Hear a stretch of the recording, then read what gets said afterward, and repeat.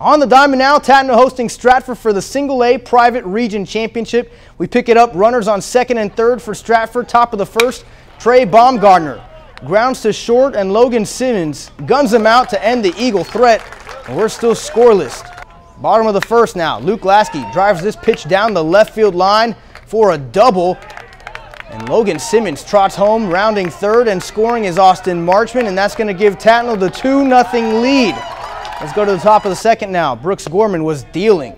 He gets Carson Dorsey swinging, then gets John Manley swinging, and how about another one? John Carter can't make contact either, and Gorman strikes out the side. Trojans are up 2-0 still. Head to the bottom of the second, B.J. Spears grounding out to short, but the throw is wide at first, and that allows Miles Morris to cross home plate and score, and Tattnall's up 3-0 now. Then Logan Simmons at the plate. He doubles down the left field line. B.J. Spears scores, and Tattnall will take a 4-0 lead after 2 innings of play, and they're going to go on to win it 5-0. Brooks Gorman throwing a complete game shutout on 79 pitches. He also have 12 Ks on the game.